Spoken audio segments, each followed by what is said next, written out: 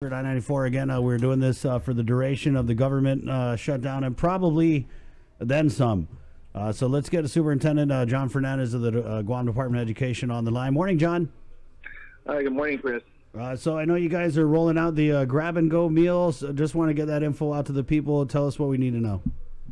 Yeah, so we'll be serving school lunch, basically a bagged grab-and-go meal for all students on Guam. These are all students, which is under this situation, it'd be all kids from 0 to 18 years old who want a meal, whether you go to public school, private school, or you're in that 0 to 5 category where you're not at school at all. You may be at home in a daycare.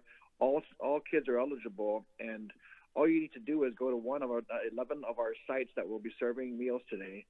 And you can line up. It's going to be a drive-through operation, so stay in your cars, drive up, follow the instructions at the school gate. And what we'll do is we're going to have meals that are prepared and bagged, ready to go, and we will have staff who will just be handing it to someone in the car and taking account of what the number of meals that are being served, and then we'll get you on your way. So we have 11 sites. If I could just quickly go through the 11. John, take your time. Do it slowly if you have to. Okay, so we have Agana Heights Elementary School, Astumbo Elementary School, BP Carbolito Elementary School, FB Leon Guerrero Middle School, George Washington High School, Inarajan Elementary School, MU Lujan Elementary School, John F. Kennedy High School, Jose Rios Middle School and PD, Southern High School, and then Weddingale Elementary School. So those are the 11 sites that we'll be starting off with this week. These schools were chosen because of their location, trying to cover northern, central, and southern Guam, and also we wanted schools where the cafeteria was located close to the entrance of the school, so it could facilitate the operation. And then we're gonna just see how things go this first morning, first couple of days, and then we'll make any adjustments needed. But our goal really is to provide what we consider an emergency support to all of our families and all of our kids during this really difficult period of time. We know that everybody needs to stay home and just try to get a handle on the spread of this virus. On the other hand, we know that there are families and there are kids out there in need of food support, and we want to be able to provide that level of support as well. So this is it's not something that we do lightly. We have our staff, about 100 staff that'll be out, probably around 10 per school to support the operation. We've provided them with gloves and hair nets or hats to add to the protective equipment.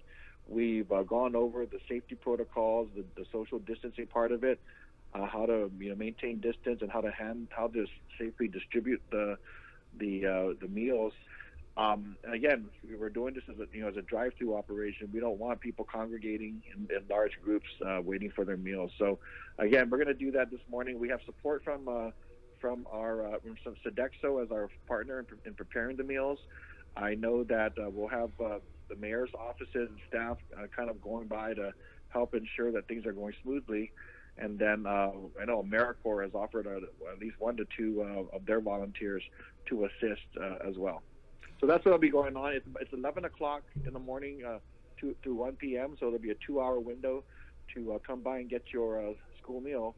And again, if we have to make adjustments over the next couple of days, it really depends on who shows up and what the demand is out there. John, let me ask you real quick, John. If let's say I'm a parent, public school kids, I want to come pick up their lunches. I have 3 public school kids. They're going to stay home.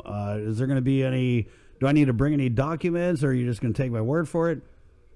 Yeah, we're really going to, at this stage, really going to be going by the honor system now.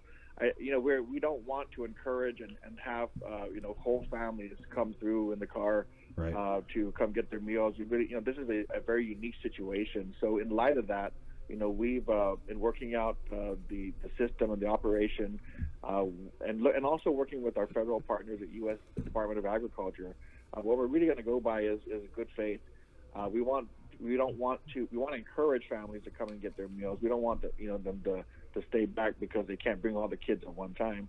We're not going to be requiring the kids to be present. We just ask that the drivers inform us of the number of meals and the schools they attend, so we can collect that for data purposes. And then again, we'll see how we go on day one. We're producing about 8,000 bagged meals today, which is about 60% of what we normally serve on an average day.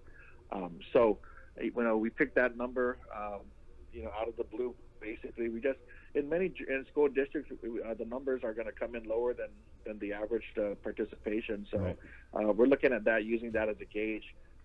If we have more meals than the number of people who show up, we've already worked it out with the mayors that we would like to, right after the window closes for coming to the schools, we've already worked it out with the mayors to distribute remaining meals at key areas in the village where there are high areas of need.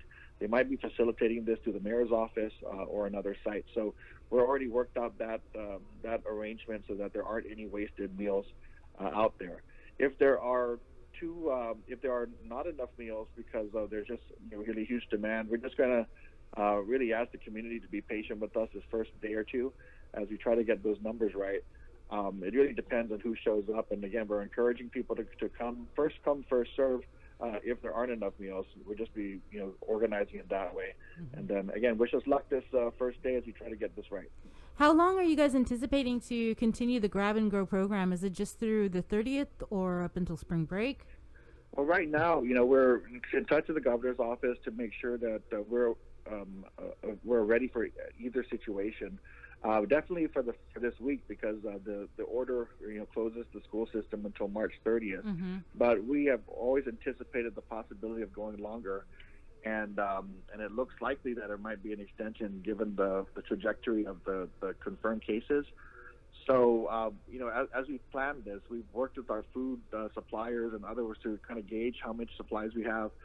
We believe we can do this for about a month and a half, just based on our current inventory.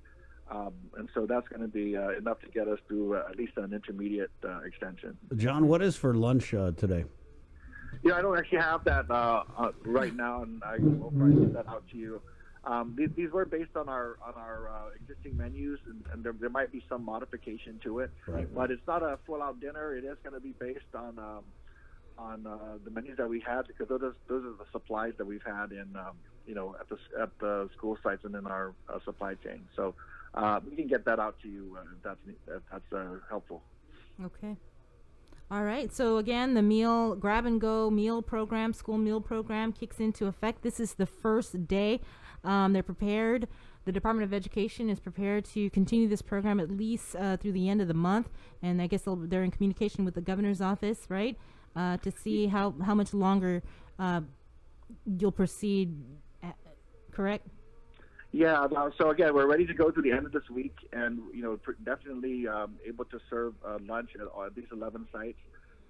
In the event that there is an extension and we get to that, and we get an understanding that this will go longer, what we're hoping to do is potentially expand to be able to serve the breakfast meal as well. Okay. We didn't want to do that on day one and try to complicate the operation. So, but if that's the case, we're already contemplating expanding to provide a school breakfast meal along with the lunch meals, and then based on the demand, we'll look at the sites where we're set up, and if it requires some modification in terms of any areas that are underserved or require us to expand service, we'll do that as well, especially if we're going to go longer than 1 week. Okay, and just for the people that are picking up their meals, they probably, or it should be mandatory that they wear masks as well to protect exposure from everybody. Right. Well, what's happening right now, and we're definitely taking the governor's executive order, both of them, into account. We want to run this as a drive-through operation, as some of the businesses are, to minimize contact and minimize the interaction. So basically, our school employees that are there, again, we have about 10 per site, are really instructed just to grab the bag, to go to the car, and then hand the bag, and that's it. We're not no hanging around, conversing, right, and all of that. We just hope everybody understands that we want to keep this quickly moving. Keep it Nobody going. gets out of your car. Nobody waits outside. We'll just hand it to you and move on.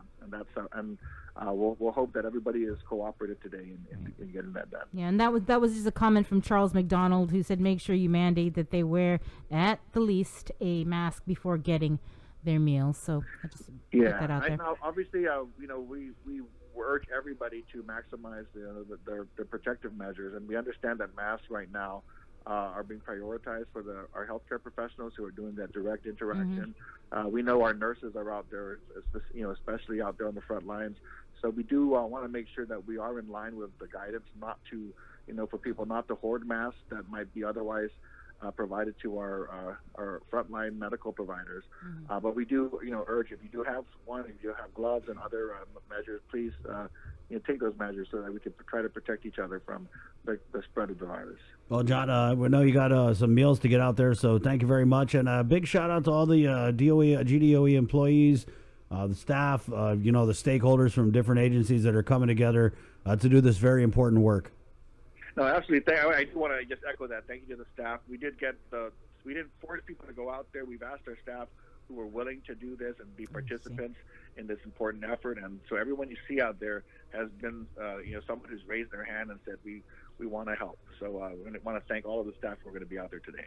Okay, John, thank you so much. John. All right. Thank you, guys. There you go, Jon Fernandez, the superintendent of the Guam Department of